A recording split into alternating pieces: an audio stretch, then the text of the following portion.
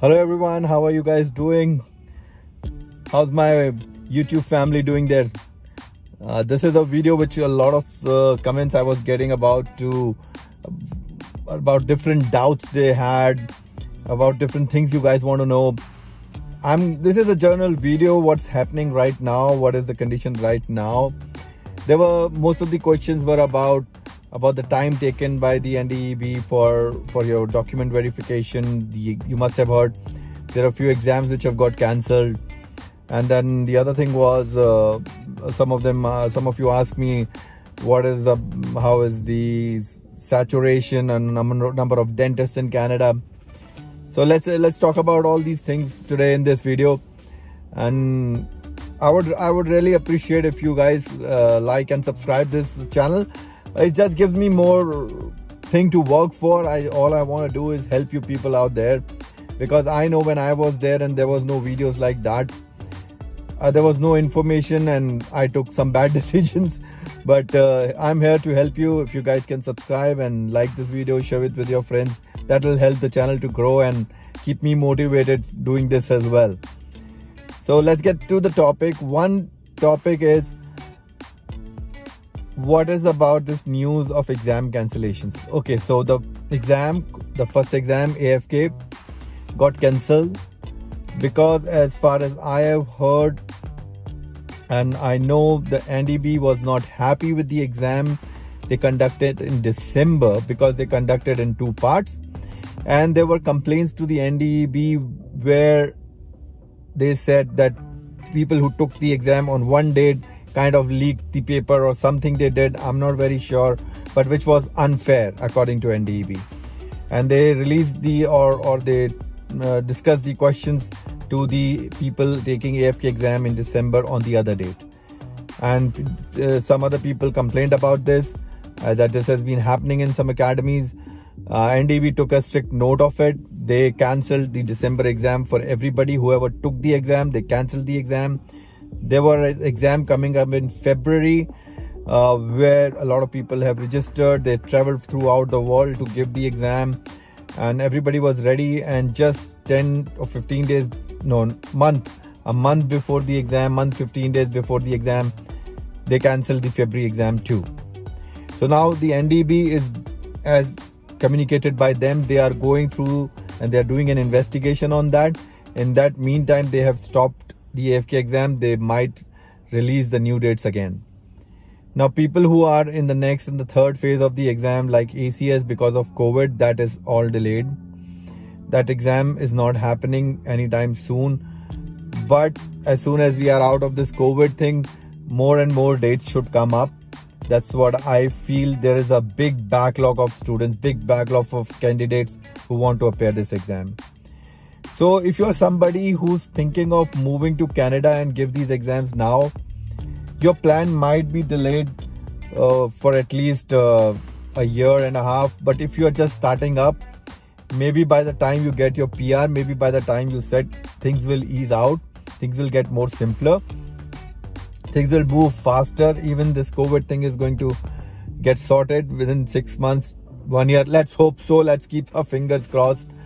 So that is one thing. So everything is very delayed, and there are a lot of candidates who are applying. NDEB has a lot of backlog on their end. They are taking 1 year, sometime more, sometime less, to clear these documents for you to have your account and then to appear for the exam.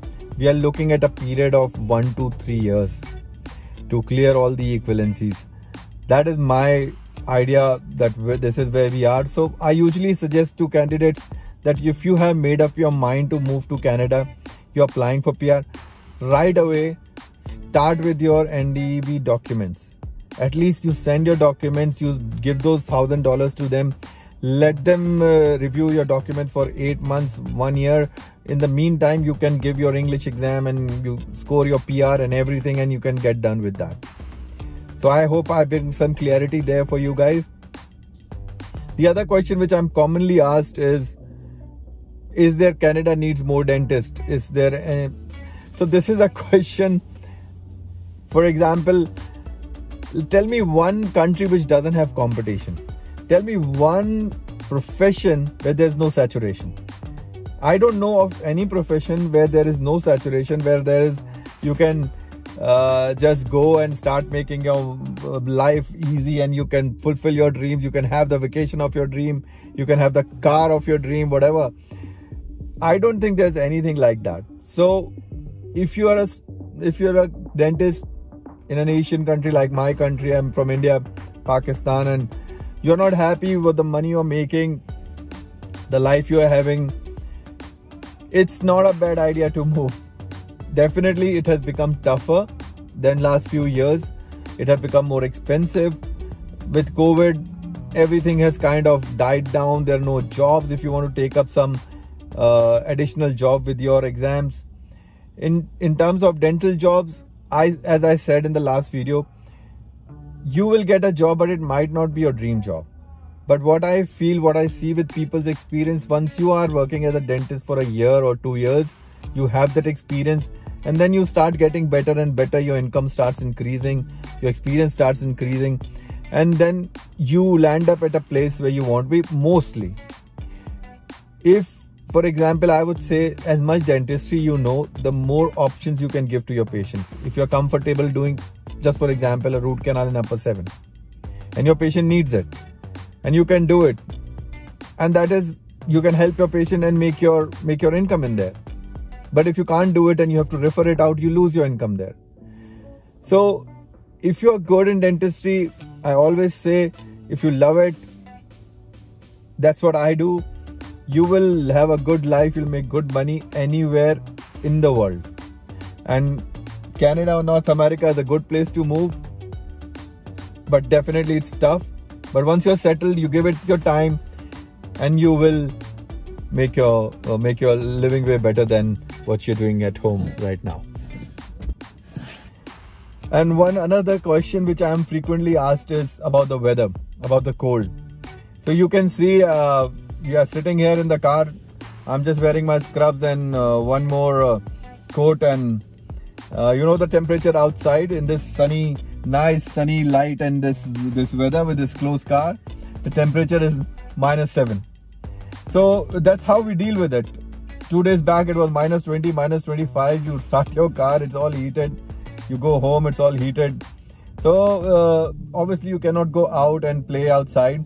And here is my son. I would like to introduce him. He's just walked back from school. Say hi, Juan. Hi. Hi to all our YouTube family. So I would ask a question from him, because some of you might have kids and you want to know how it's schooling. So Vivan, I have a question for you. When you were in India and you were going to school, and when you moved in Canada, which school do you like more? I knew you were gonna ask that. I would wish that they would mix both of those, so my friends would come here, and then it would be sunny here. So, and do you like the school here? I love it. And what makes you love the school here? You know, they're really nice to you. They do a lot of fun things. It's actually really fun. All right. And I was scared at first. Oh, good. And how do you deal with the weather, with the cold weather, when you go to school, when you walk to school? Well, sometimes you get so warm in your snow jacket that you just want to take it off, and then that means you're good. And do you play outside in the snow in the school recess? Yeah, we only play when it's -20 and more. That's when you play inside. We play when it's -20 more. -20, that means we play inside, and then otherwise they play outside. Yes. And the jacket he's wearing, it's a snowsuit. So your kids wear those snowsuits when they go to school, or they walk to school. It's so warm. It's so warm now in the car. But I would recommend taking it off when you're playing soccer or something. Not on the video. All right, guys, and those covers most of the commonly asked questions. If you guys want us to answer a few more questions for you, we will be glad to do it. All right, Juan, buddy. Thank you. Bye, and see you again. Please like and share this video.